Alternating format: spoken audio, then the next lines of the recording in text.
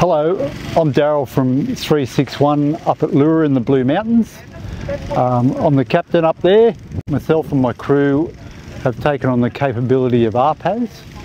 We've been trained down at the academy through CASA. We've all achieved our licences there.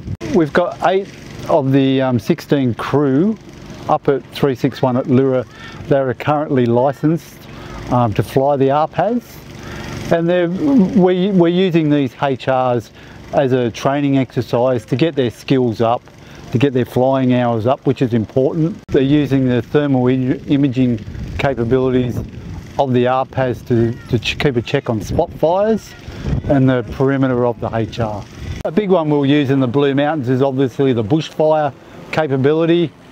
Also, they'll use it for search and rescue because, as most of you are probably aware, we get a lot of bushwalkers lost in the mountains.